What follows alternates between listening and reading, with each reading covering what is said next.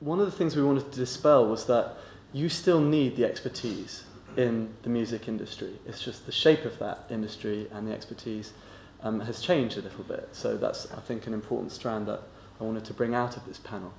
And also how the landscape fits together. So it's not necessarily that you just do a pledge campaign. After that, you still need a distributor.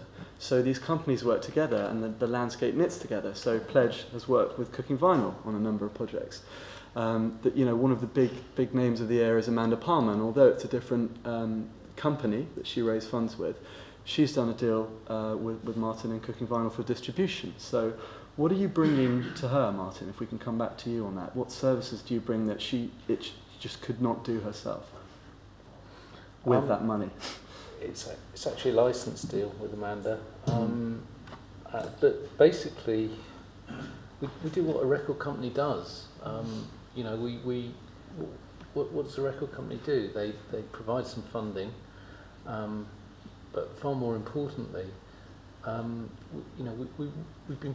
been putting out records for 30 years. You learn a few things if you've been doing a job for 30 years.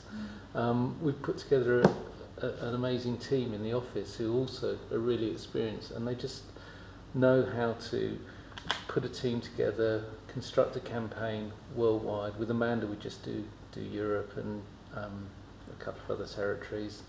But we know how to be in the right place at the right time. We know the 3 different people you should consider to do radio promotion, and depending on your budget, depending on what your goals are at radio, we just know how to work with booking agents, and sometimes when to have a fight with them, sometimes, when what they're doing is brilliant, we'll tell them. We just know all that stuff because we're putting out at Cooking Vinyl about 30 albums a year.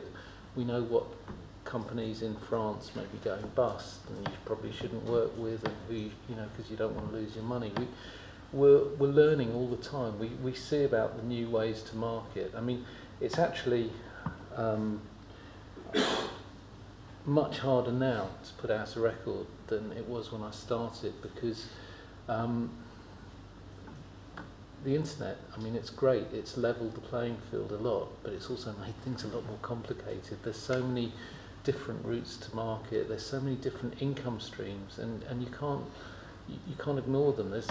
There's less money in the system, so you've got to have all those income streams. You've got to know how to not just get paid by YouTube, but maximise your YouTube income. It's quite. We've got 2 people working full time on YouTube in our office.